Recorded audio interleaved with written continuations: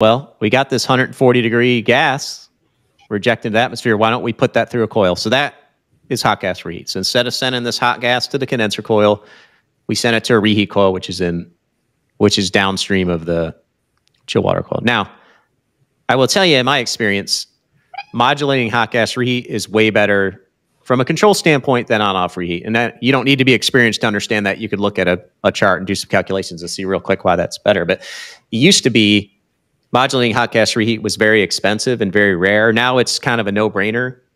I think most of the big DX manufacturers have that as a standard. When you order reheat, that's what you get as standard. I mean, some of the products we rep, you have to have a special to get on-off reheat because it's really not much of a price difference today, and the benefits of it are immense when you're doing hot gas reheat. So, absolutely, I think also something with that cycle to point out is when we look at that refrigerant cycle, right? Conceptually, we would be able to take that hot gas, put it through that reheat coil, and basically bypass the condenser.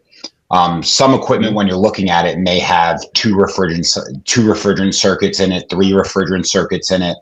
So your reheat capacity will vary for a piece of equipment based on how many circuits you're looking at in that piece of equipment.